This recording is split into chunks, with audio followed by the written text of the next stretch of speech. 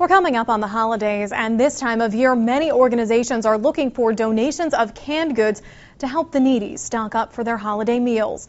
This year, the South County Food Pantry is getting a helping hand from local businesses. SNN Local News 6 reporter Jessica Jordan joins us now from Venice with more on this. Jessica.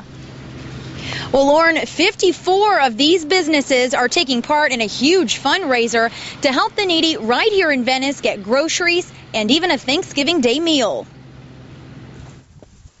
Danielle Reeb is stocking up on groceries for the week. I got hamburger meat and hot dogs. I got tuna fish and some canned goods, some soups. To get them, she came here to the South County Food Pantry, where volunteers are working overtime to keep up with a growing demand for free groceries.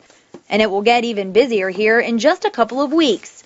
Beginning November 16th, staff will hand out Thanksgiving baskets full of canned goods for a holiday meal. Since the food bank normally serves more than 500 families per month, staff are expecting a large turnout of families requesting holiday meals, and they plan to try and meet the need. The economic problem has caused us to have many new families, younger families. Feeding all of those families can get pricey. The pantry usually spends $7,000 a month on groceries, and it costs another $4,000 to provide some of them with supplies for a Thanksgiving meal. But help is on the way from local business owners. Although revenue is trickling in for many of these merchants, 54 of them are still planning to pitch in a portion of their proceeds to help stock the pantry.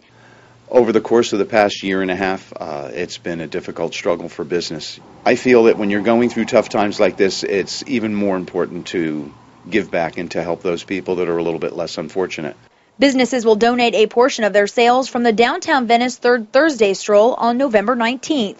Alice McLean is a sales associate at one of the participating stores. And we just feel that this will help an awfully lot of people since the economy has been a little slow and a lot of people have lost their jobs. People like Danielle, who after losing her job is struggling to get by. She's planning on coming back here to get supplies for her Thanksgiving meal. I'd be hungry. I was hungry today, and my friend said if I could give her a ride to the food pantry, she'd bring me. So I came, and I'm happy. And staff at the pantry say the need for donations, they're always needing donations because they get about 2,000 new shoppers every year.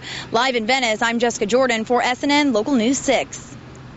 Jessica, for those who want to get those holiday meals from the food pantry, how do they go about getting them? Do they need to sign up beforehand?